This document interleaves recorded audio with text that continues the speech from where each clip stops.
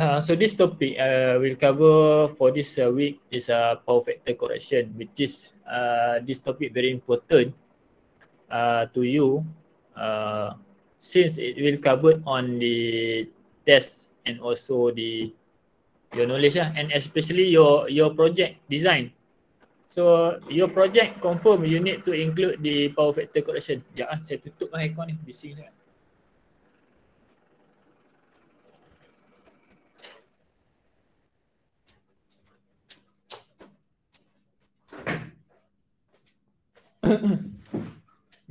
Okay, baru senyap sikit, sunyi sikit baik.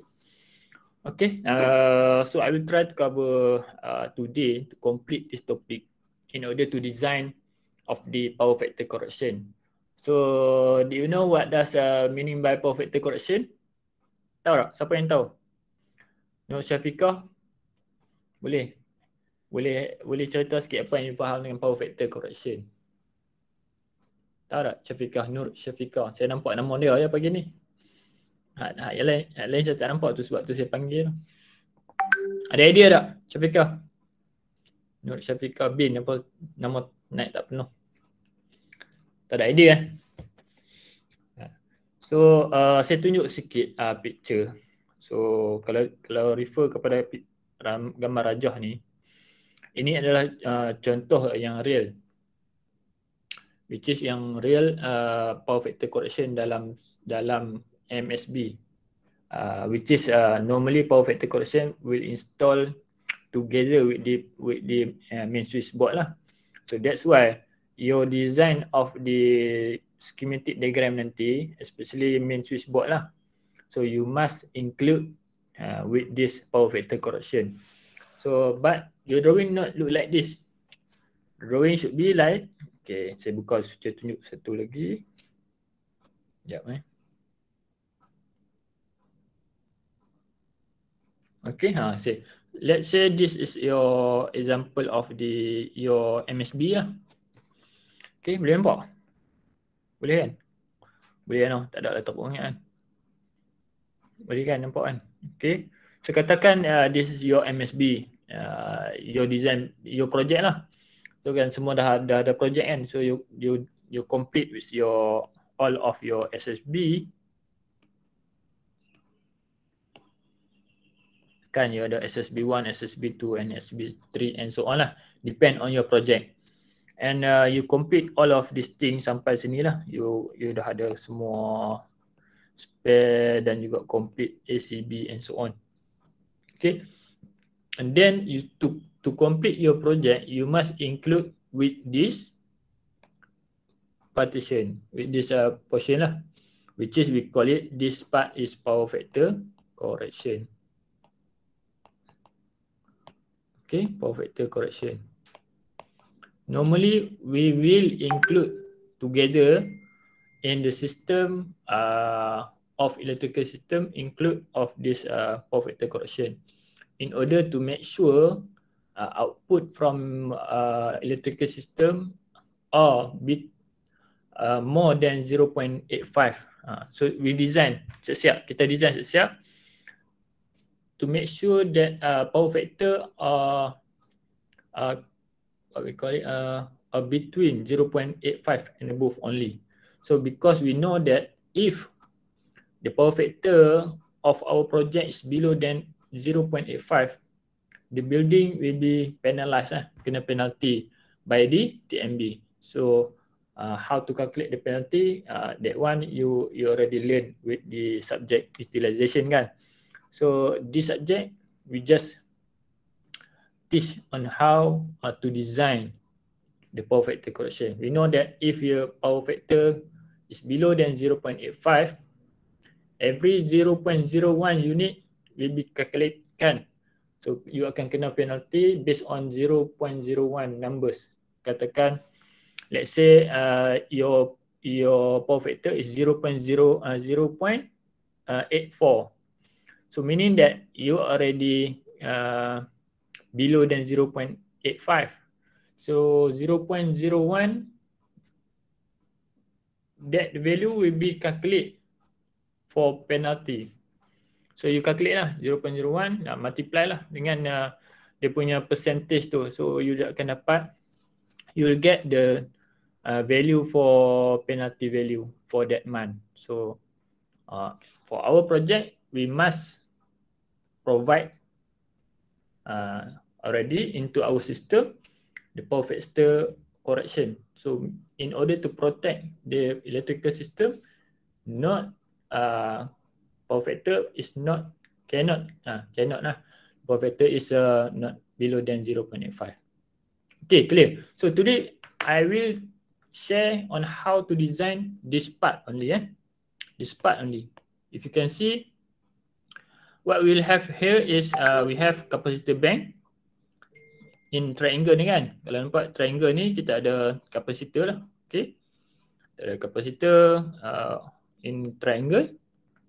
Meaning that we have numbers, not only one capacitor.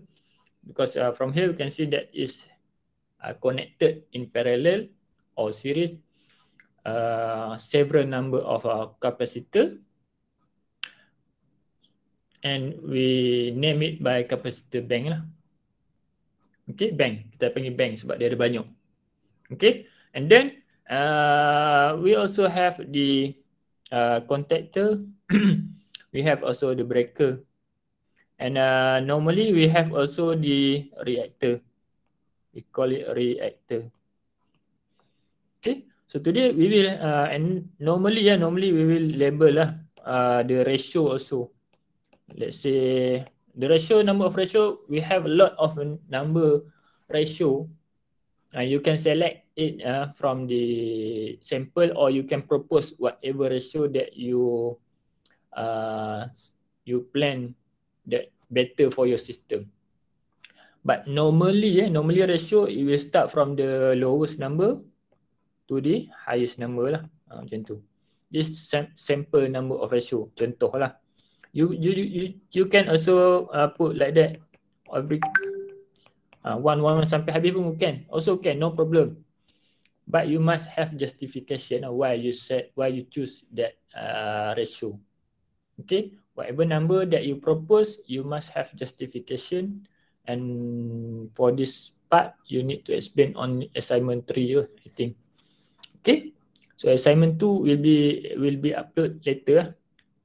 Target minggu ni. Saya terlupa, sepatutnya minggu sebelum Kaum Raya tu. Okay, clear. Nampak kan? So kita akan cover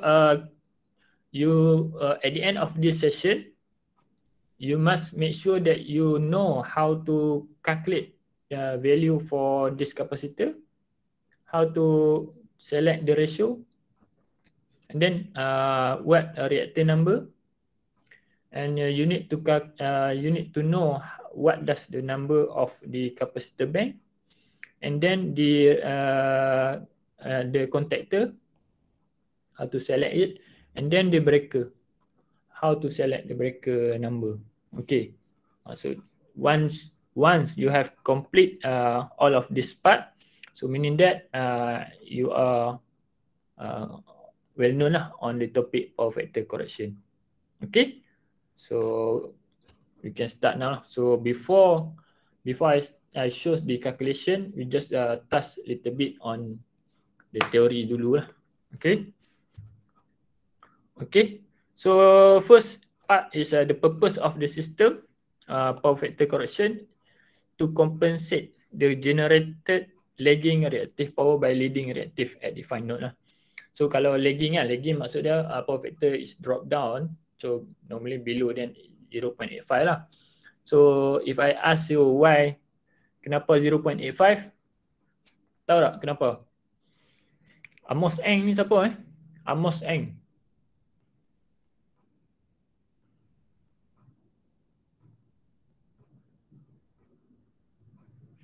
Who is Amos Eng? Oh, tu left Siapa Amos Eng tu? Siapa kenal dia? Muhammad Mamduf tu terus left. Saya baru tanya macam ni soalan. Semua takut. So dia masuk salah account, Amos Eng. Dia guna private punya. Okay. Siapa? Okay, Ciu, okay. You lah. Ciu lah. Bukan, kawan. Okay. No problem. Okay. Okay, Muhammad Nur apa ni? Muhammad Nur apa? Nama naik separuh ni. Muhammad Nur.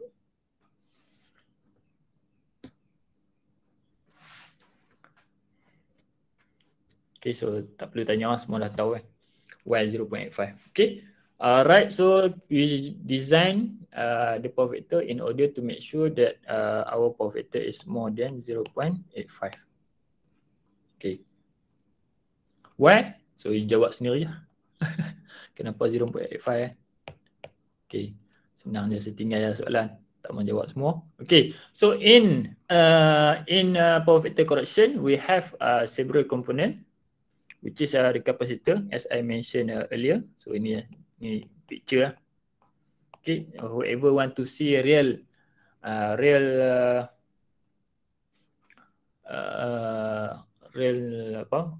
thing lah, real component of the power vector, you can come to lab substation, block 1. So you can see there lah, complete MSB, portable MSB. We have this develop it, and you can see clear what part by part. Lagi clear, you lebih faham lah if you can see any real things kan. So baru you boleh really appreciate what you are learning.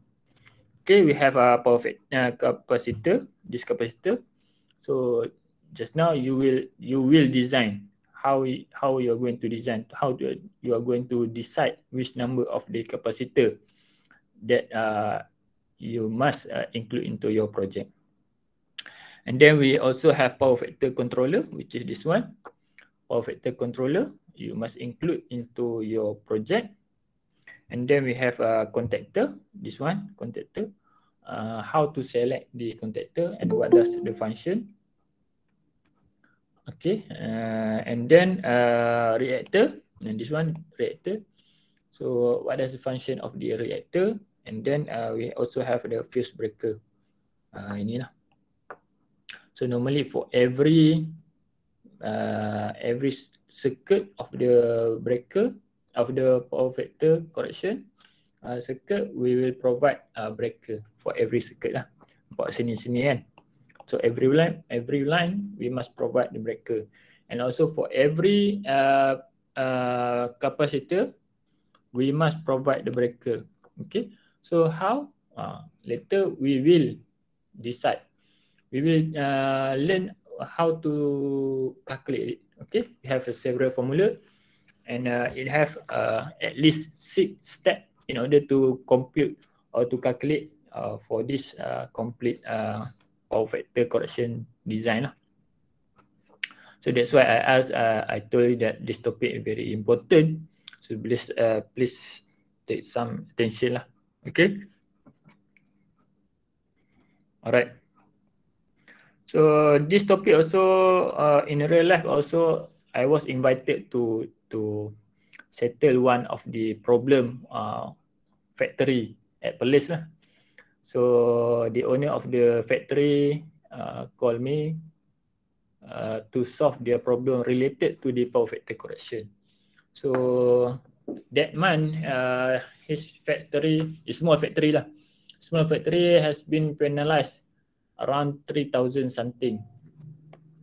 So he called me and can you help me, dia kata kan. So saya pergilah.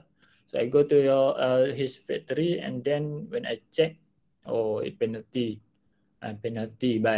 because of the what we call it, power vector very low. So the power vector is dropped down from 0.85 to 0.7 I think, 0.7.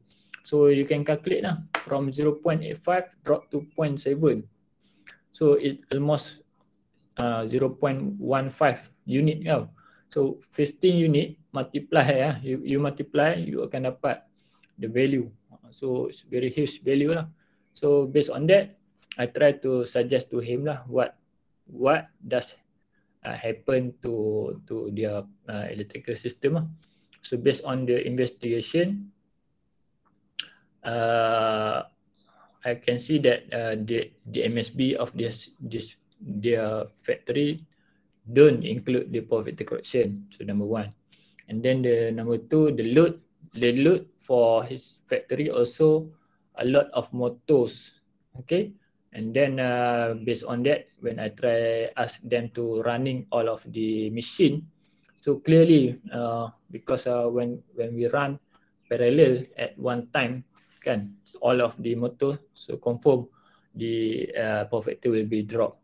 So and if we don't have the power factor correction, so the value of power factor confirm we will start step down and down.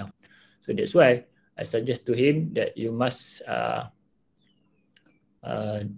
design, you must install new power factor correction board to his main switch board. So based on that, after that we install the power factor correction board to his factory, and then now everything is okay.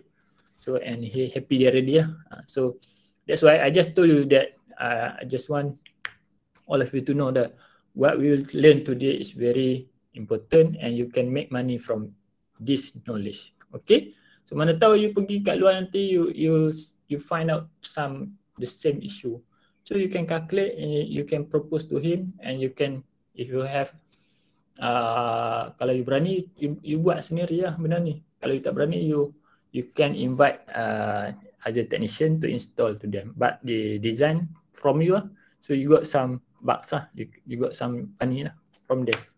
Okay, ilmu sangat berguna, very simple, and you know that value for this design, you decide sendiri lah.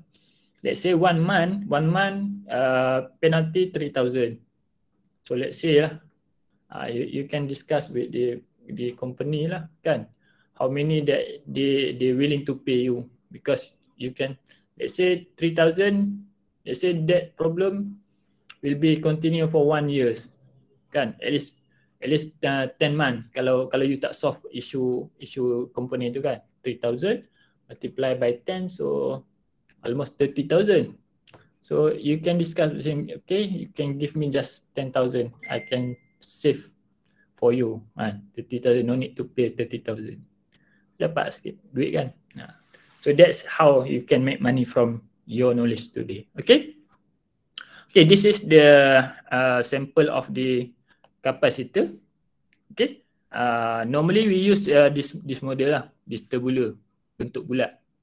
Okay, and this rectangular ni we still have rectangular steel casing, but very rare to use it. Okay, and the cost also high compared to the normal type of the capacitor bank. Okay, so siapa free, you can go to substation lab, you can check which one. You can touch lah, because there's no power pun kat situ. You nak tengok apa itu capacitor bank, you can go there. Alright, so and then power factor correction capacitor produce the necessary leading reactive. So the function dia nak provide the leading lah, because our power factor is lagging, kan. Value of power factor lagging due to reactive value lah, kan, reactive power tu. Normally motor lah yang akan provide the reactive power ni. So based on that, we provide the leading reactive to boost up the value of the power factor. So normally power factor capacitor ni should be withstanding high inrush current lah. So must be withstand, dia boleh tahan dengan high inrush current. High inrush current ni maksudnya normally we know that a big motor, when it start, it will have inrush current. Inrush is suddenly rise, kan, macam you switch on aircon, kan, the pump is nak start, kan, starting current, we call it starting current. So normally it will pick up the inrush current that time. So our capacitor bank that we design, make sure must be capable to withstand with the high inrush based on the load. So you kena check dulu lah, load apa yang you design tu. Okay, let's say you have a very big motor, so you must select careful lah type of the capacitor bank tu. Okay, because the capacitor normally are connected in parallel lah, dia akan connected to parallel dengan what we call it, parallel dengan busbar tu. So sebab busbar direct dengan capacitor bank ni kan. So the connection directly supply to them. So that's why we need to very careful to selection of the capacitor. Will increase because the charging current come from the busbar. Nampak? Charging current tu. Capacitor the function very simple lah. Normal condition when we have a supply at the busbar, so it will take from that current and then it will charge the capacitor. So it will save the charge into storage bank lah, capacitor punya function kan. So it will simpan charge. Okay, when some condition depend on what we set, so it will discharge lah. Dia akan discharge to cater the inrush current tu ataupun drop down the power factor tu. So that very simple condition lah. Macam tu je, charge and discharge. Okay, number 2 we have power factor controller. Okay, which you can see from this figure. This is the automatic based on the microprocessor base lah. Kan you ada belajar kan Sam lepas kan dengan Cik Din dan juga Cik Faizul. Topik macro P kan, microcontroller lah. So ada power factor ni base lah, dia punya otak dah is microprocessor. So dia akan analyze the signal daripada CT, current transformer. So CT current transformer we already learn kan. Let's say we have 1000 M at busbar. 1000 busbar, 1000 M is not connected directly to the power factor ni lah, controller lah. Kalau you connect directly, meletup lah ni. So that's why we install the current transformer to step down the current lah. So from 1000 step up to 5M. So from 5M, it will connected to this power factor correction ni lah, power factor control board ni. Okay, and then based on that, dia akan read the signal from the busbar. Is it okay ke tak okay based on that. So from that, the condition or current flowing into from the busbar, and then it will connected to the power factor controller. So based on that, it will calculate, it will check is it okay or tak okay. And then based on that, it will produce the switching command to the contactor. So kalau dia tengok keadaan based on current busbar tu, dia tengok oh this low and power factor, dia adalah calculation on the controller kan. So based on that, it will provide signal to the contactor, nak on ke nak off capacitor. Kata let's say drop, so it will produce signal and then the contactor will be active and it will switch on the capacitor. So capacitor tu dia akan on lah, dia discharge, it will discharge and then it will cover back the lower power factor tu. So the power factor will become normal again. So that's the basic concept. Okay, the intelligent control by microprocessor based PFC controller ensure event utilization capacitor stages. So stages ni maksudnya we have several stage of power factor. Kalau you perasan tadi picture tadi, we have several number kan, nampak 1, 2, 3, 4, 5 picture. So power factor correction tu dia akan signalkan, dia akan bagi katakan PFC tu, dia akan bagi signal maybe yang only this one on kan. It depend on how many number of the power factor drop. Ya. Mau saya call dia.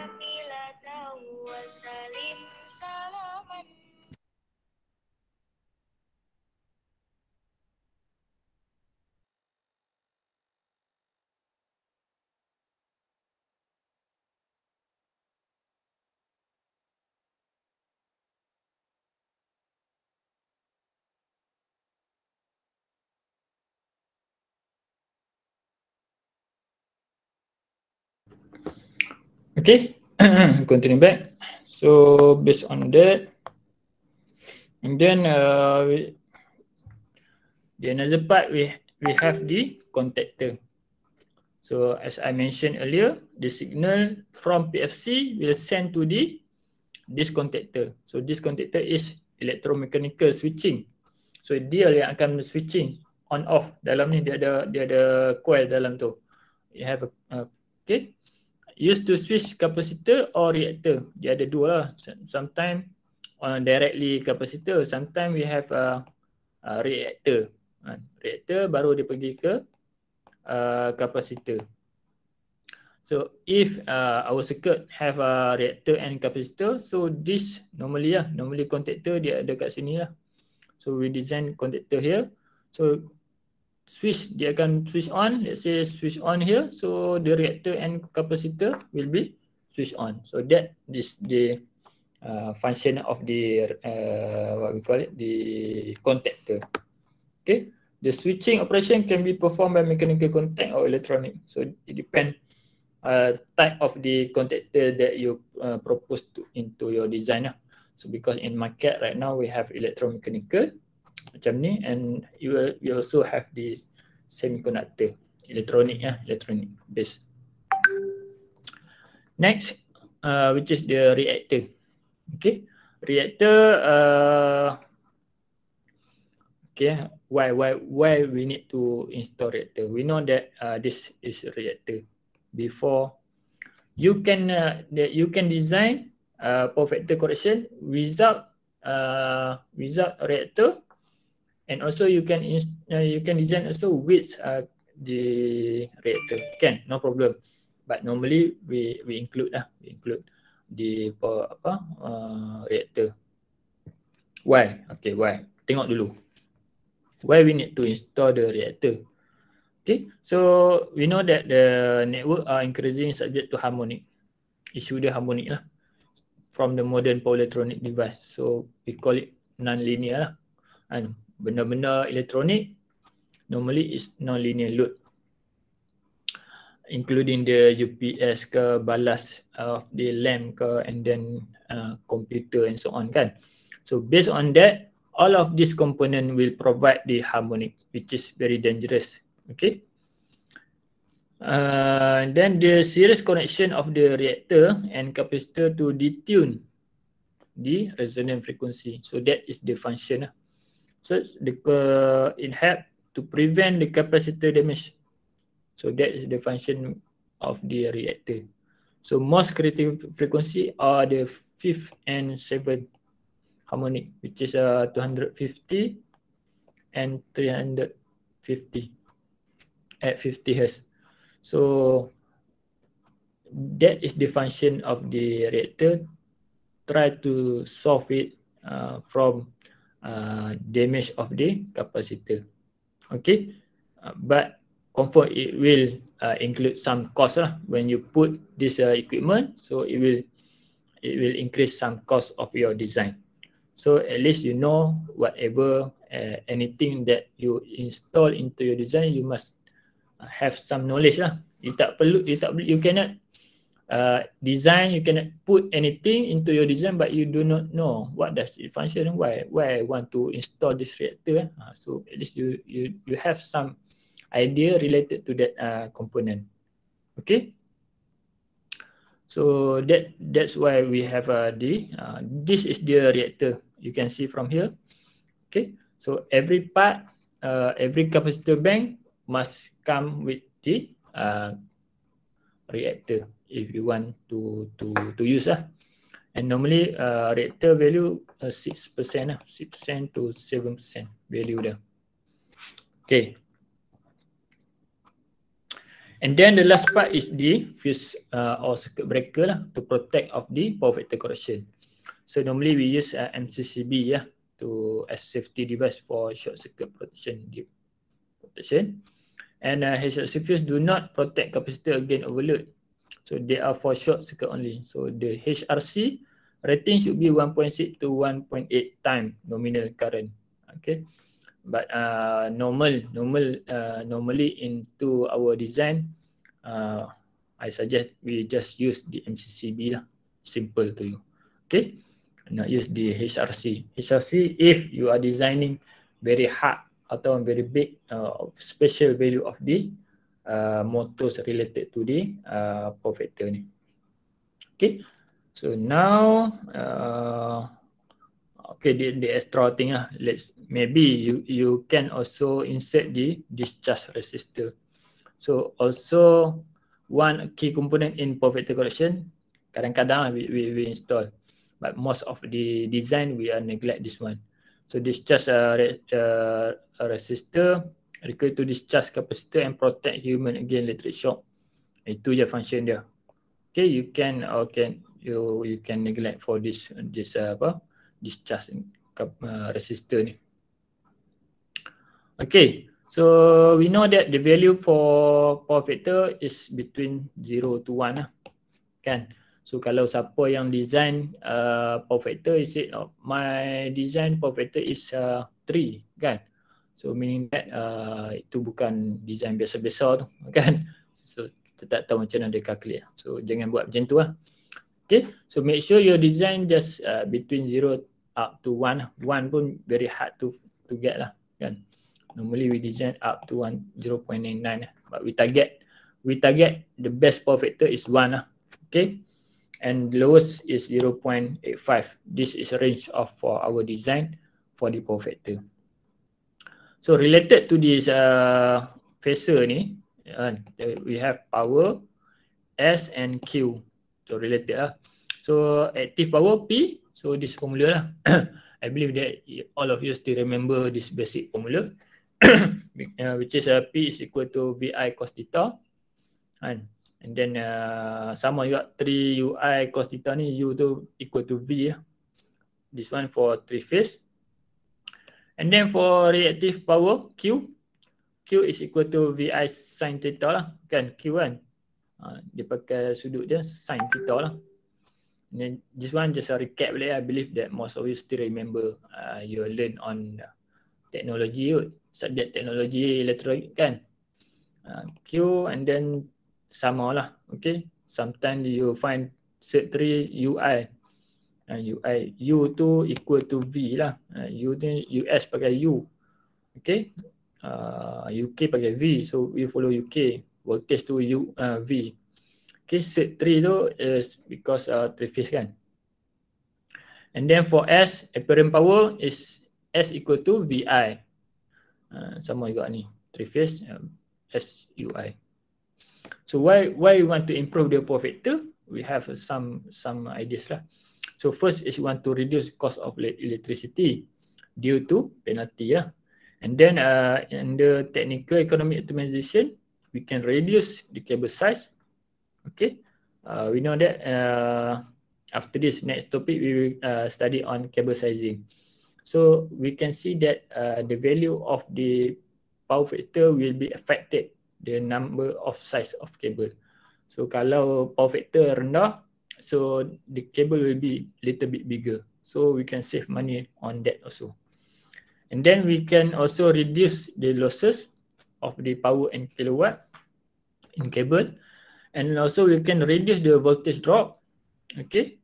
And we can increase available power. So that's why we want to improve the power factor in our electrical distribution system, to make sure we can cater all of this thing, and based on that our system will be more efficient compared to the project without power factor correction.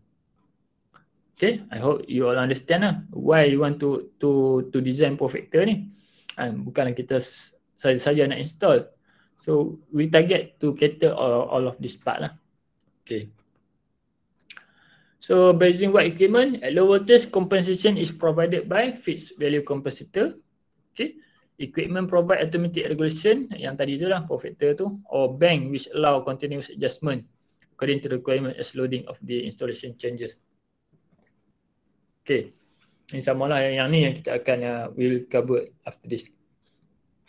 Okay, fixed capacitor. This arrangement employ one or more capacitor to form a constant level of compensation. Control may be manual by circuit breaker or load break switch, by contactor ataupun by direct connection.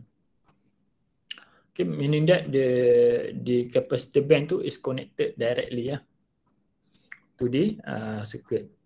That's mean by the fixed capacitor tu. So meaning that directly fixed into the board. So it can install at terminal inductive load, normally directly to the motor lah. Okay, okay, you have load motor, and then we can put directly the capacitor directly to the final load. And then we also can install at bus bar, which is this is normally we install, we design normally we install at bus bar, supply numerous small motor and that applying for individual compensation. Okay, ini pun kita biasa buat, maksudnya we have bus bar, from bus bar before go to the load we install the capacitor bank there. And then in case where the level of load is reasonable constant, tengoklah keadaan kat mana.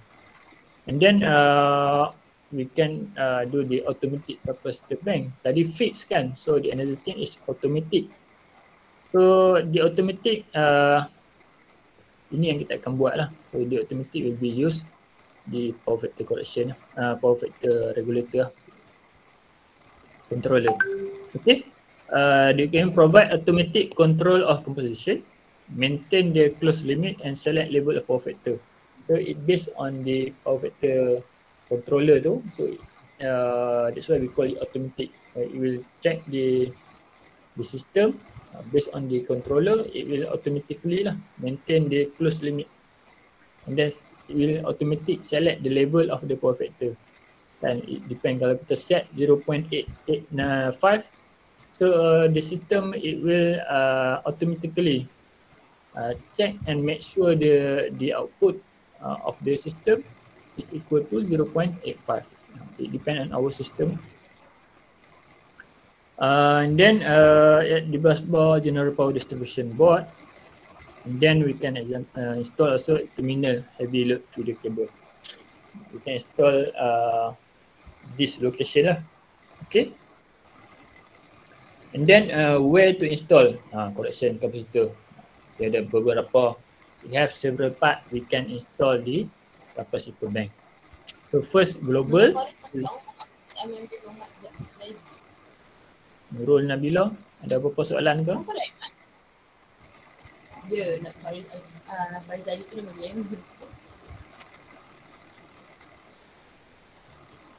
Nurul Nabila ada soalan ke? Ya. Saya tak dengar soalan kamu.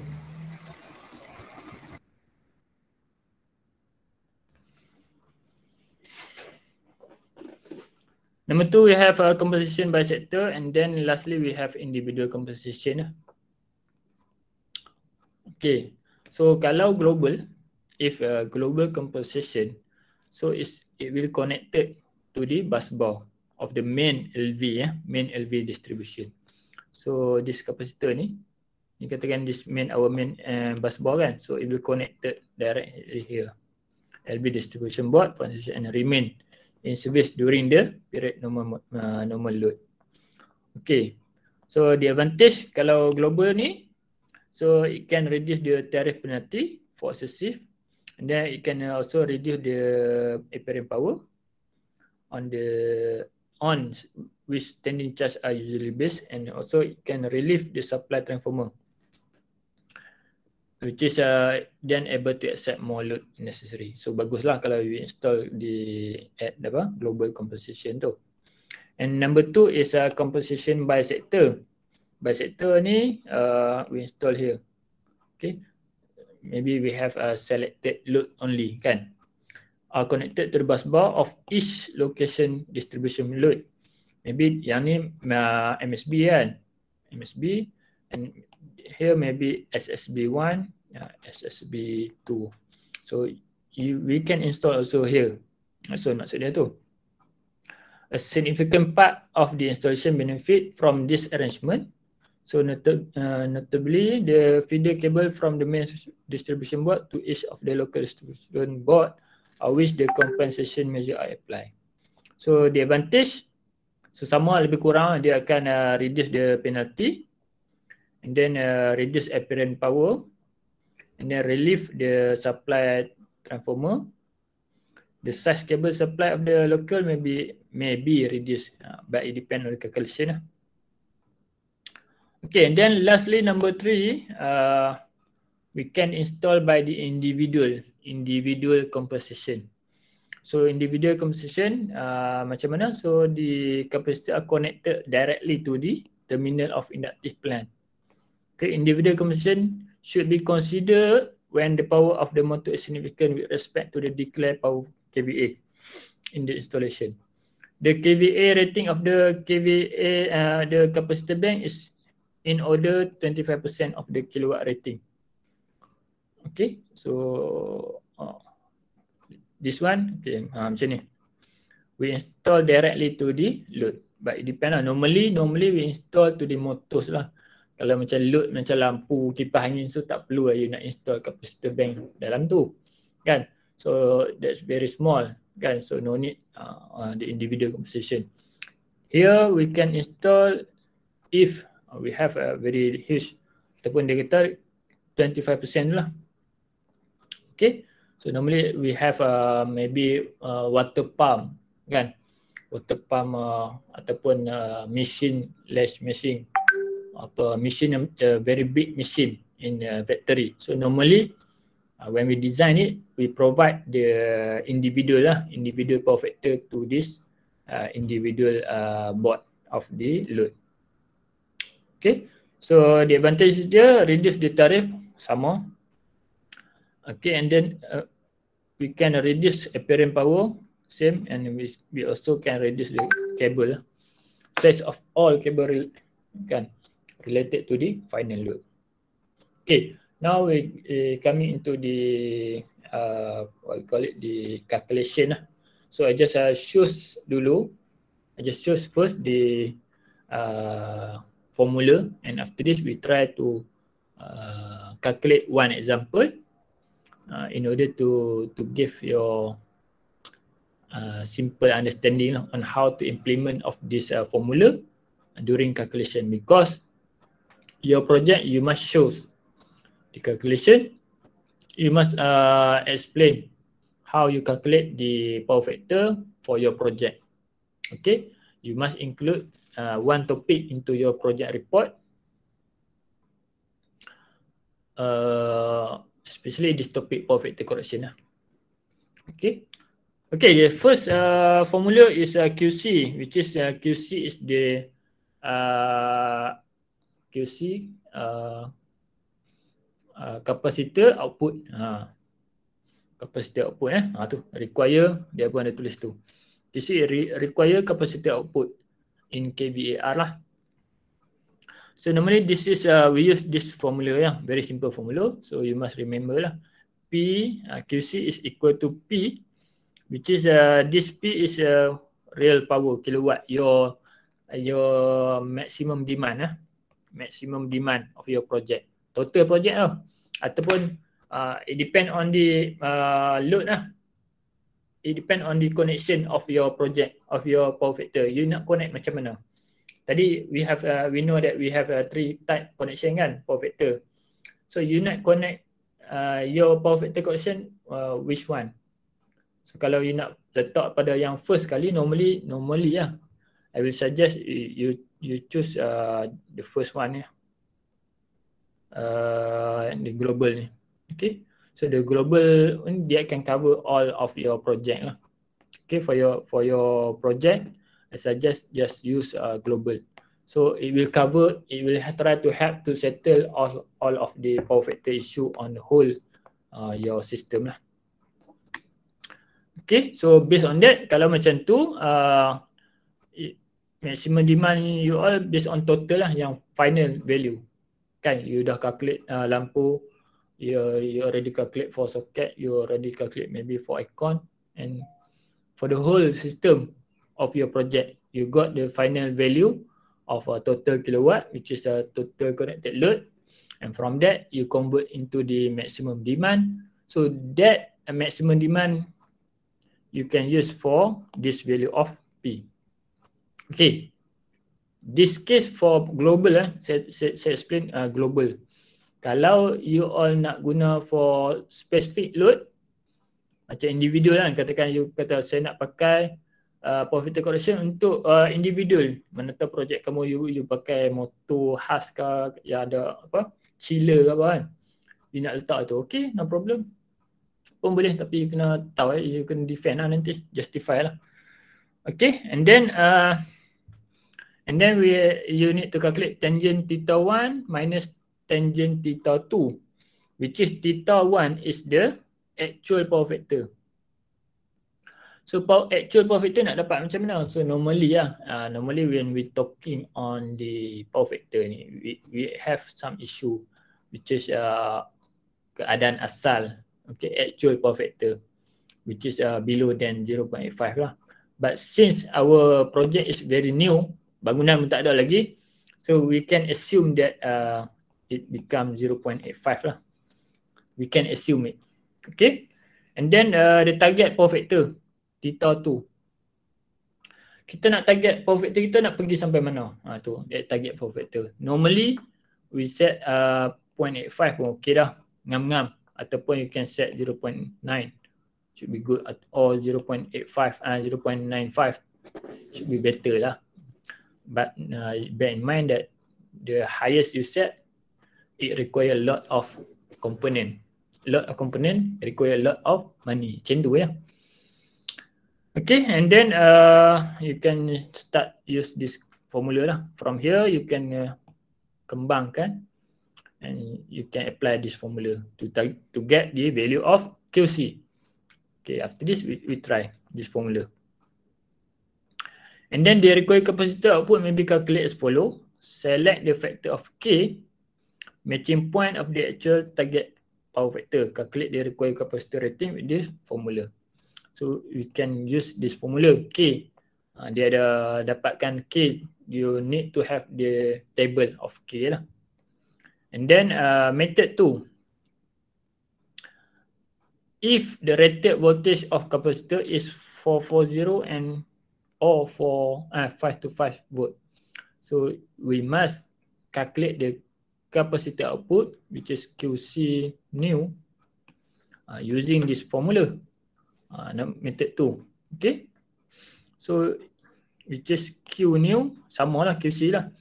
So U new is equal to V new lah. V new lah. U is equal to V lah. So senang macam tu. Set Cn adalah nominal. Maksudnya let's say 3 phase, so we can use 400 lah. Okay. And then F new is a frequency new. And then FCN is frequency normal, so which is 50 Hz. Okay. And then QCN is a QC that we have already calculate first step. Okay, this thing is same thing lah, just explain. Okay, and then method 3, which is if the rated voltage of capacitor is 440 or 425, 525. Okay, here we knew we only have two type, which is either 440 or 525. It depends on the system that you want to select into your design. It depends on you lah. You nak pilih yang mana satu. Okay. But kalau dalam test, you tengok lah, you was a point with which system. Kalau 525, you just put 525 here. Okay. And then this method 3 is with dithium filter. Dithium filter meaning that we have reactor lah. Your system is include with 7% reactor. So let's say you design, you want to put power factor correction include of the reactor. So once you want to include in the reactor, you must use this formula lah for your calculation. Okay, so 1 minus P. So this value of P is equal to 7 lah. Kan 7%. Multiply by QC. QC that we have calculate in first step, method 1. Right. So we can go for the example after this. So settle slide 1. So do you have anything that you want to ask me? Ada part mana yang you confused ke? Which we can discuss back for first slide. Everything okay? Oh, saya cakap seorang-seorang ni. Okay, sir. Okay, ya? Alright, good. So, saya masuk yang slide yang kedua sikit. Yang slide ni ada berapa slide ya? Lebih kurang 12. Okay, continue yang tadi lah. We continue the first slide, which is detune factor ni, which is P is define the ratio between reactant and reactor, SL, and corresponding capacity HC in percent lah. SL over HC. And then yang ni dia explain macam mana you nak pakai apa detune factor tu. Okay. No. Okay. For find your series circuit, the star or delta connection of the capacitor is of no important. Kan? Value of L tu saja. Kita nak dapatkan macam mana dia nak dapat reactor value tu. Normally kita direct je. Kita direct use saja formula 7% tu. Kan? Kalau you nak calculate satu persatu, silakanlah guna yang formula ni. Okay. And then the another thing, okay, we have switching program. Ataupun kita panggil juga ratio of power factor. Kan? Kadang-kadang you find out the question which is just mention the value of ratio of power factor correction. So this is some sample of the ratio that you can select for your project. But it depend pun, boleh je macam-macam ratio. Okay. Normally we put 5 step lah. We call it step. Okay. 1, 1, 2, 2, 2, 1, 1, 2, 2, 4, and so on. Okay. And also you can Google also the sample of ratio power factor. Okay. Normally JKR will provide 6 step. Okay. Contoh macam ni dia ada macam ni lah, titik-titik macam tu. So 5 step, but this one we can see it only have 5 step kan. So you can tambahlah lagi 1 step ke macam mana. Okay, 6 step up to berapa step yang you rasa nak provide pun boleh. It also have some project I have seen that it's up to 12 step tau, ada. Okay, but for your project I suggest that maximum 6 step dah cukup lah. Okay. So the connection rating of capacitor connection you can delta install lah. Kan, no problem. Okay, connection of rating this a connection lah. Connection dia. So but this one you don't need to calculate lah for your project. Kalau if you want to choose the calculation also can lah. Also can. Let's say you want to use the connection star, you can put it this formula for calculation. For delta, this formula, okay, you can put it for your project. On it. Okay, and then CK setting, this for use. This setting used to set the switching hysteresis and it calculate based on smaller size capacitor use. Before this, JKR use this method. Dia guna CK saja, but very simple lah, very simple to select the capacitor size. Normally consultant JKR they use this simplest way lah, but for us I'm suggest that we use the previous step yang ada 3 method tadi, so we use that 3 method into our design, baru kita dapat very specific value for our capacitor, barulah nampak macam engineer sikit. Okay, with automatic CK selection, the reactive power capacity is achieved without CK setting. The PFR will measure and evaluate all steps. So we just calculate value of CK saja. Okay, 2.88 multiply by Q divide by voltage NI lah. Okay, from that dia akan find which one value of CK. Kan.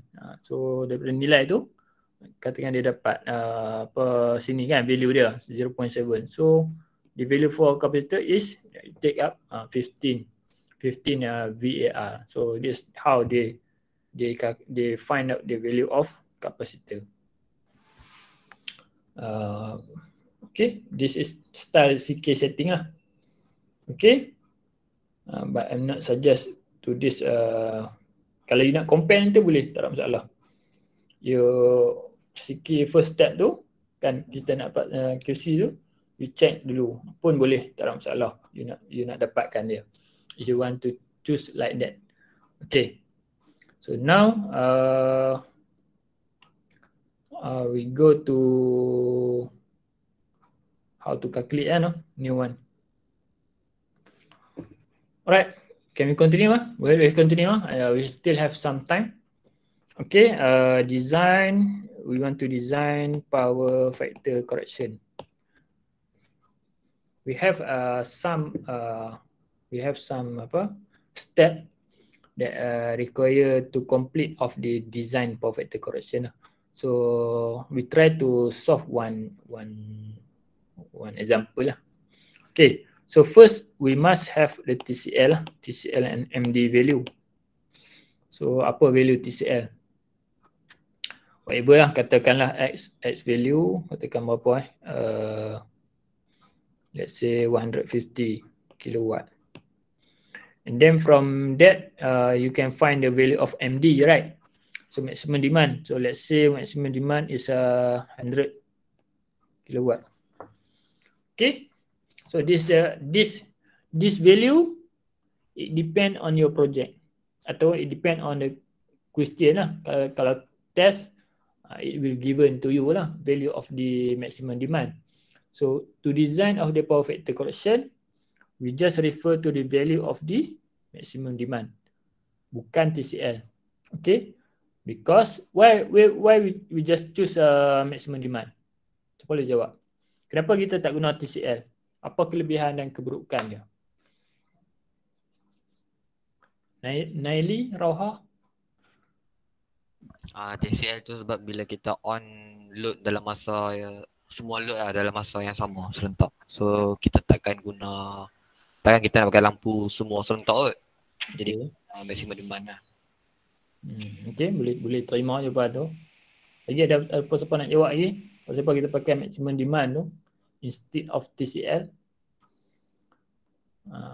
Masih Badrul? Nurul Nabila kot nak menjawab.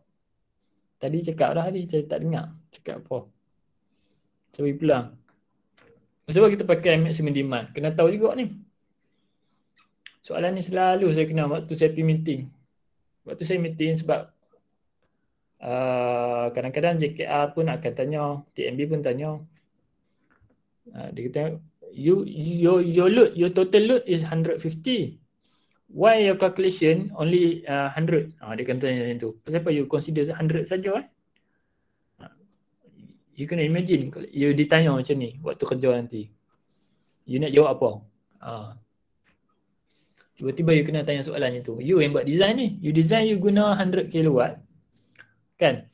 Tiba-tiba tanya, kenapa tak pakai 150 kilowatt tu Sebab reduce cost Betul lah, reduce cost betul. Pun betul jawapan tu. Tapi ada jawapan lain yang lebih tepat lagi. Siapa nak menjawab? Siapa kita calculate just MD je. Macam apa ni kata tadi pun betul juga. Sebab kita tak semuanya on load pun betul.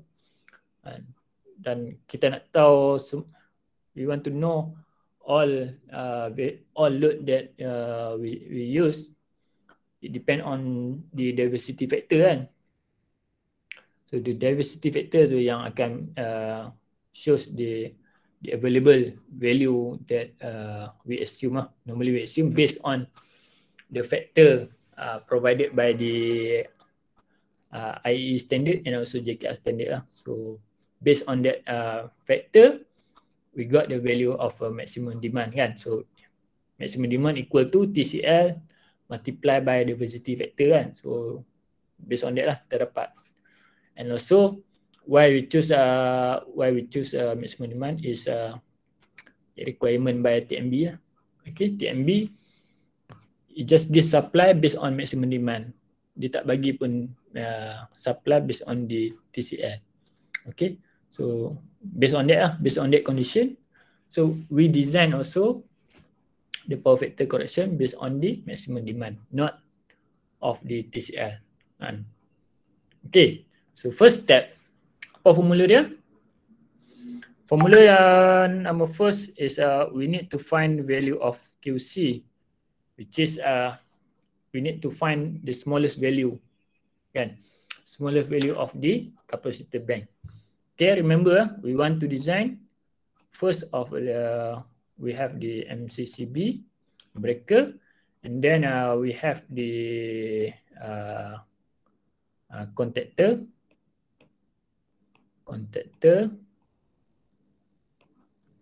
After contactor, we have macam tu, we have a reactor. After reactor, baru kita akan jumpa okay. So all 1, 2, 3, 4. Okay. Semua ni kita kena all of this component we need to calculate. Okay. So number 1, we want to calculate ni single number of this capacitor. So formula for QC or output capacitor lah. Output capacitor. Sorry lah, my tulisan sangat tak cantik kan. I hope all of you can read lah my tulisan. Okay. So formula for QC tadi, do you still remember? QC equal to apa? Power tangent theta 1 minus tangent theta 2. Ni kan formula dia. So from that, okay, we must have lah. We need to know that theta 1 is actual power factor. So let's say lah kita letak, kita assume first condition 0.87, kan? And then theta 2, which is our target to increase lah. Let's say lowest 0.75. And we want to boost it. We want to increase the power factor up to 0.85. Pun boleh. For this example, saya tunjuk ni lah. Ini actual dan juga target lah. But for your project, you can use your own number lah. Okay. Katakan you nak pakai actual power factor 0.8 saja. Pun okay. Tak ada masalah. But you need to know lah. You pakai tu, you must know during your calculation. And then your target value theta kan, you nak pakai 0.85 ke, 0.9 ke, 0.99 ke. Sekejap.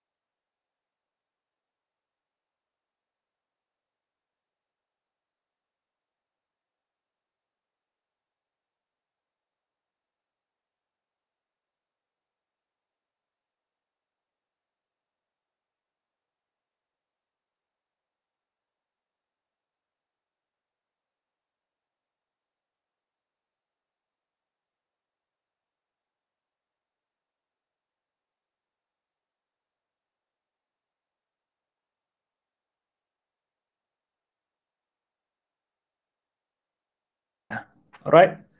Sorry ya. Sampai mana tadi? Okay, target power factor kan. Okay, so based on that, we can calculate lah. Okay, so we assume our P is 100 kilowatt, and then tangent theta 1. So theta 1 ni you nak calculate, you kena inverse cos dulu lah. Tadi terlupa pula. Let's say macam you kena buat cos negatif 1 0.75. You akan dapat lah nanti kan, berapa value dia, barulah you boleh tangentkan dia kan. Yang ni saya tak perlu ajar lah, I don't need to teach lah, because this one very basic lah. So cos inverse cos 0.85 berapa? For this one, sekejap tekan calculator sekejap, dapat apa? 41.4. Yang ni inverse cos 0.85 dapat 31.78. So from that you can choose lah kan, tangent 41.4 minus tangent 31.78. So you calculate, you akan dapat lah. Okay, you can get a value for QC kan. You calculate tengok you dapat apa. So saya try calculate. Saya dapat 26.1 kVAR. Example lah. Okay. Okay, settle step number first. So we try to find step first dulu, QC, output capacitor yang very small. And then based on that we go to the step 2, which is we try to find QC new. When we dealing with the system, we have the method 2 tadi lah yang we refer the formula kan, which is let's say for the system given to us is 525 volt kan. So we need to use a new formula, which is V new over Vn square F new over Fn kan, and then multiply by QC. So based on that you can directly, okay, V new either dia ada dua je, 525 or 440. So it depend on you. Okay, you can select either one. So but the better voltage is 525 lah. Normal design we will use 525, but it depend on the condition. Sometimes maybe kalau lah you kena dalam exam ke apa kan, dia pakai 440. So you need to know lah V new tu you nak include kat mana. So let's say for this example we use 525 divided by Vn is V nominal. So for 3 phase 400 kan. Kalau dulu before this we use 415, but now we are reduced to 400, so we use 400 lah. And then frequency new, so normally frequency is maintained lah 50, and our nominal pun 50 kan. And then QC is you can use this value back. Okay, let's say you got 26.1 kVAR. So you calculate lah. Can you help me to calculate? Tolong jap. Siapa-siapa tu calculate dapat apa? Berapa? Dapat? Bagi 400 square darab berapa dapat?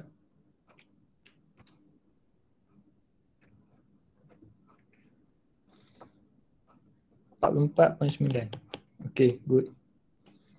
Alright, thank you. So baru step apa ni? Step 2 ni. So then we move to the step 3, which is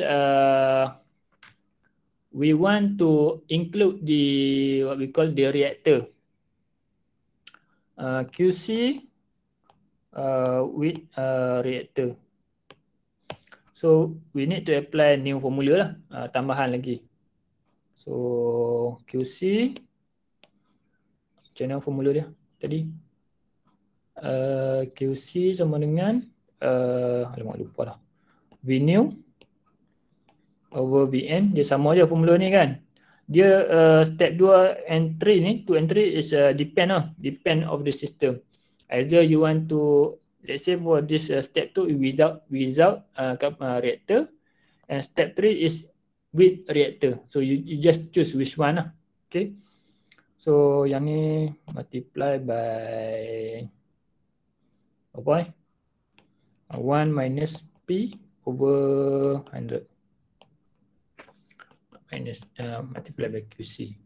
Okay. So yang ni you akan dapat Vnew dia 525 volt, Vn is 400 squared by 1 minus 7 lah, because the reactor value is 7%. So and then we multiply by the 26.1 kVAR. Okay, can you help me to calculate this new value? So berapa dapat? 525 divided by 500.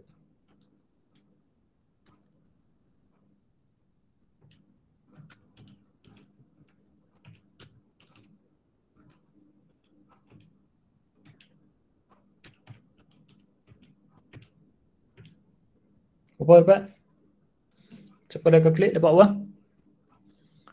Ada yang dapat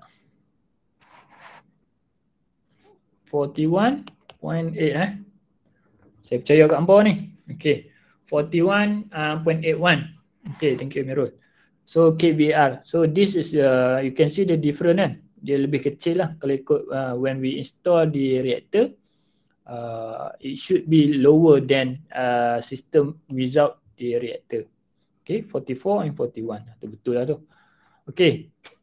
Right. And then after you got this number, you can go to the another step, which is step 4. Step number 4, you can start calculate the ratio. Okay, you can select ratio lah. Okay, ratio of your PFC. You want to choose which ratio. From the slide, you can see a lot of ratio, right? So and you also can propose the new ratio. Also can, no problem. But for this, let's say for this one, I propose 1, 1, 2, 2, 4, 4. Let's say I'm choose this ratio for this example. Okay, so how based on this our value QC, how what is the actual value of the capacitor we need to find for every step. Okay, then what we should do? Then we sum the step. This step we try to sum it. So 4 plus 4 and plus 2 plus 2 plus 1 plus 1. So you plus lah. Okay, 8, 10, 14. So it's 14 step. For this example is 14 step. Okay. Based on that, you need to calculate the QC small. QC small, very simple, which is it depends on our last value, which is 41.81 though kVAR. We divide by the step 14. So you dapat apa? Dapat apa? 41.81 divide by 14. So you dapat 2.9. Kan? Betul? 2.98 lah. Betul? Semua dapat kan? 2.98 kan? So tujuan kita dapat, the objective of we want to find this QC small. Before this, we just find out the overall value of capacitor required in our system. Now, we want to make a step by step. Okay, do you know that normal capacitor bank when we drop normally we just make it step by step. We start with very small. Let's say our 0.85 kan maximum, and then maybe it drop to 0.84 only. So based on that only 0.01 kan drop kan. So based on that maybe only this step saja yang akan on. Only this one will step will on. So based on that, that's why we put several ratio. And maybe if let's say drop to 0.6, so based on that confirm maybe all of this step kan will be switched on. So that's why we try to arrange several ratio to make sure our system is very rapidly can control the system. Compare, let's say we have calculate 41.8. And then we just install one number capacitor, okay. So 41.8, so we equal to 50 kVAr. You just put one number of capacitor, also can, but there's no switching lah. So 50 kVAr, so it must waiting the value that related to the system kan. So every time or maybe every time this capacitor will be work out lah. Teruklah kapasitor tu discharge, discharge. And so normally if you make like that, so the lifespan of the capacitor is not longer lah. Dia tak boleh tahan lama. So that the issue. So that's why we put several step. Kita nak jaga ni, yang especially yang mahal ni, size besar ni. Kalau boleh kita control, no need to work at any time. Okay. Boleh follow Sampai sekarang boleh 2.98 semua boleh follow lagi Boleh Boleh Boleh sih. Alright. So next apa yang nak kena buat bila you dah ada ni, so you need to open the datasheet lah.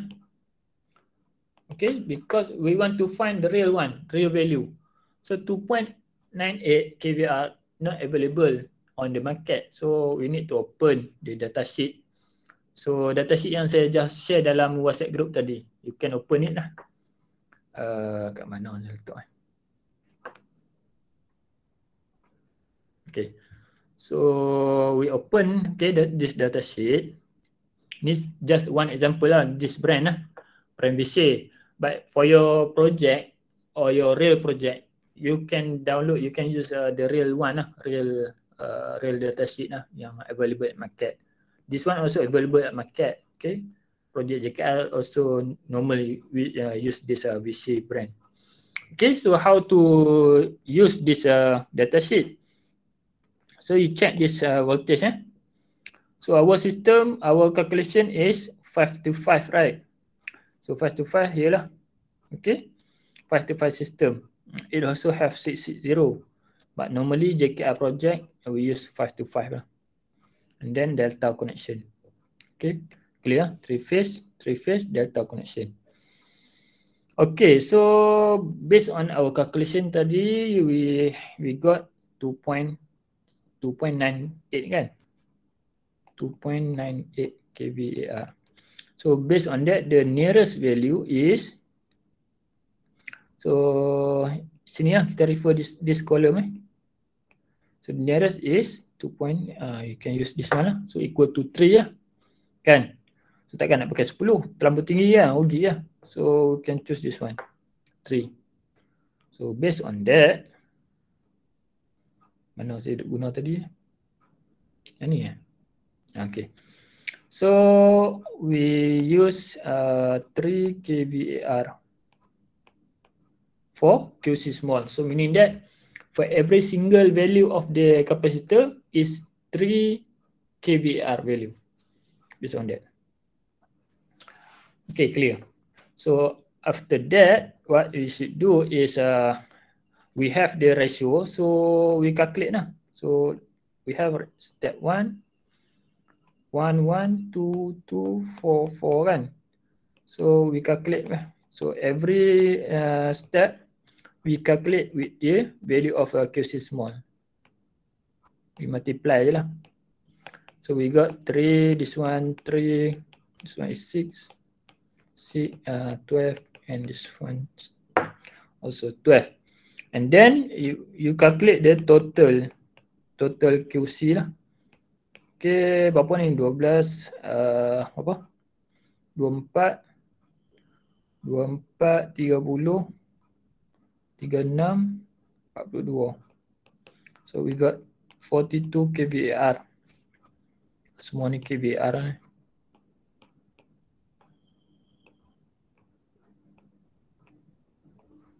Okay, if you confuse some part, just tell me so I can double check balik. Maybe I have some apa salah kan. We can discuss together. Okay, this step. Okay, so this is our system lah, the actual system. This one is by calculation, but this one is actual and ready to install in our system because the value that we propose here is matching with the available at market value of the capacitor bank. So from that, we know that our total cat bank is 42 kV. Kan? Instead of tadi kita ada 41 kan? 41.8. So now it become 42 kVAR. Okay. So what's next? What's next? Bila dah sampai level ni, apa yang kita nak kena buat lagi? Okay. So we have a last step which is when we have tadi kan kita dah ini step, this one dah clear. Okay. And then the reactor. So what reactor kita kena buat apa reactor? So reactor we have already decide here kan. So 7% kan. So normally we only have this value je lah. So confirm. So this one we choose 7%. First, yes or no. So let's say for our system, yes, we want to use with a reactor. And then the question number 2 is what value of the reactor. So we choose 7%. So clear, settle. And then now the contactor and MCCB. Because the contactor is referred to the MCCB value. Should be same value lah. Let's say for this one is 30 amp. So contactor pun is 30 amp. It should be same value lah. You tak perlu you cannot use bigger or lower than the breaker. Okay. So now the last step we just calculate the breaker because the contactor will be follow the MCCB value. So last step we call it the what we call protection. Step apa ni? Step 5 protection. Protection. So protection requirement, we call it requirement. So in order to calculate the protection, we have a formula IC max, which is please remember that we have two formula. It depends on value of a QC. Okay, QC that we have calculate this value lah. Okay, this QC QC for every step. Dan sampai sini lah all of this QC Okay, QC if below 100 kV AR, we must use the formula is 1.43 multiplied by QC divided by 3 V rated. So V rated to V supply lah. Okay. And also the second formula is more than 100 kV AR.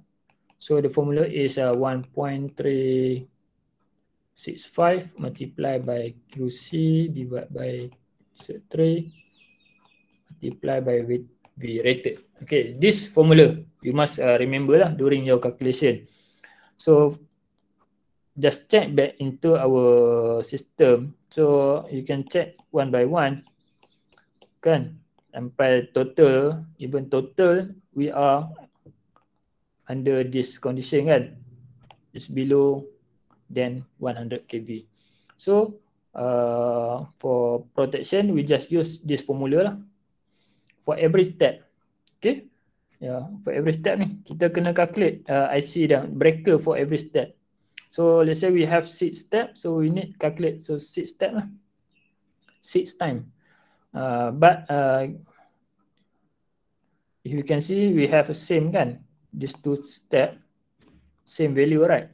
442211.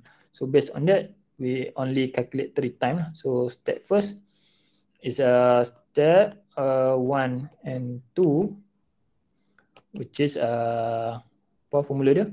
1.43 multiplied by QC. Our QC is 3 kan? QC is 3 divide by 3 multiply by 400. So kita dapat bawah berapa? Tekan calculator je. Please calculate for me. Dapat apa? Rubin Tiren, calculate je. Dapat berapa ni? 3 divide by 3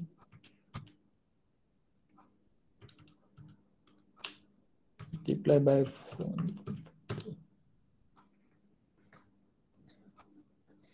Yang ni KV tau. So saya dapat 6.19. Okay. 6.19. Okay.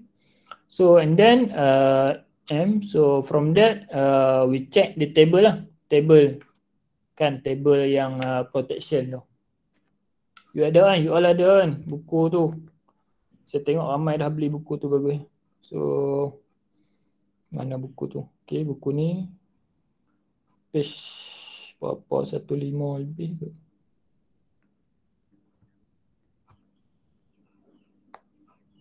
Okay, so you open this table. So you calculate, you got 6 point something kan, 6.19 kan M. So yang available MCCB, so paling kecil pun 30. So based on that, we select our breaker is 30 M. Okay, settle lah for step 1 and step 2. So this kat sini pun kita letak 30 M. Sini pun 30 M breaker dia. Okay, next step 3 and 4. So 3 and 4 still below 100. So we use the same formula lah. Then number 2 is 6 kilowatt kan, 6 kV. So 6 kV divide by 3 multiply by 400. So berapa? Calculate dulu. 6 kV divide by 3.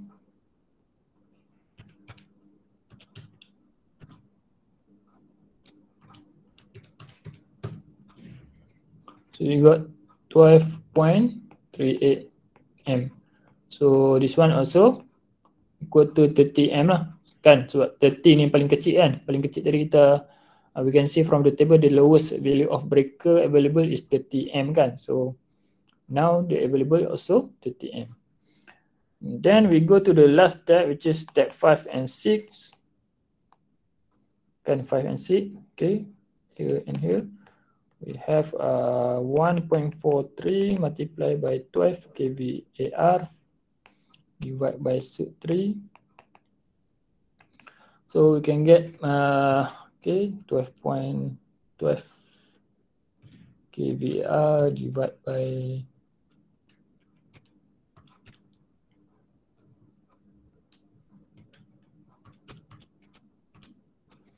you got 24.76 M.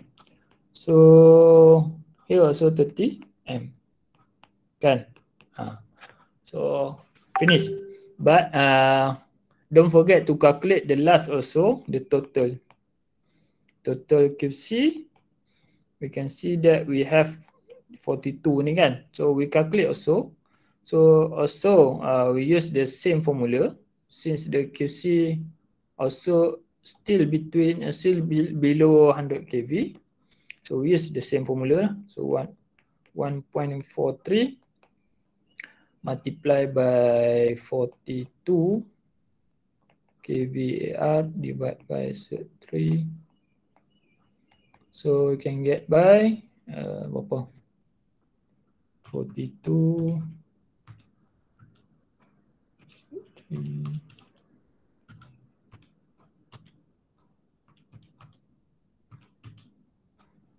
Oh, 86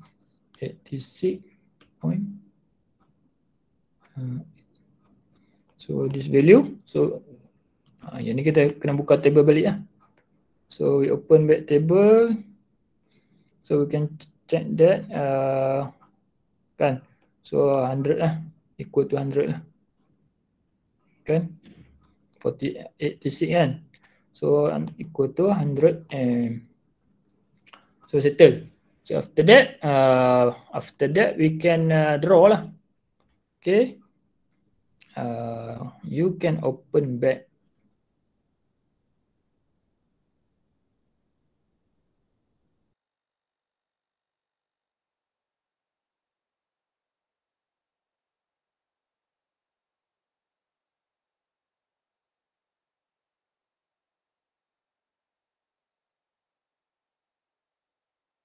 consent and then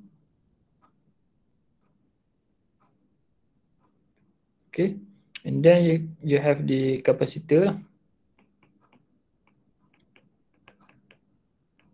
Okay, so this one is step 1. So you repeat.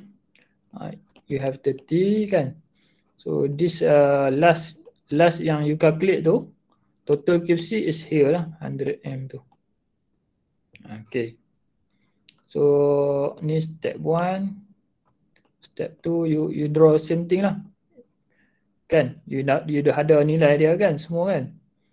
You draw until complete lah. Step 3 sampailah step 6 lah. But you don't draw like me lah. You draw a complete lah, complete one lah. Everything should be copied like this lah. Okay. Or you can also draw what we normal draw lah. Macam tadi page berapa ni. You can draw like this drawing for whole system kan. Let's say lah kan. Okay, so you can draw like this. You only have one last 100 and this one is 100 M because this MCCB is for the total MCCB only. Okay, but every step of the power factor breaker you just include here. Okay, and then this value also use the contactor, and then you should draw the reactor here, and then for this one just capacitor bank. Normally in drawing of engineering they just draw simple like this for the whole system, and they also normally they put the ratio number here. Okay, so settle for your project also settle. You can if you don't believe me, you can open your example drawing that I believe that I already share with you the sample of the schematic diagram kan. Ada yang saya bagi kan. Saya rasa lah saya bagi. Ya, saya try buka satu. So complete for power factor correction. Is it you have anything to ask me? Ada tak apa schematic? Oh tak ada, saya tak bagi. So saya macam biasa share kat kamu apa sample schematic diagram. Dalam our lab right, our lab kan. Our lab lab 2. Oh lab 1 schematic. Okay, lab 1. Lab 1 I share already the schematic. You can check at the left kan, left side. So yep. Saya stop share here. Macam mana nak stop?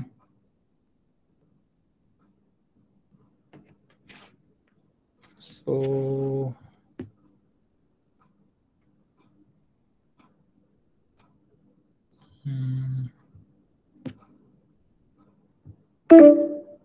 Oh sorry. So saya tak boleh share dekat saya punya Mac ni. So tak apa, you can open by your own lah sample of the schematic diagram from lab 1 appendix 2. So you can see from that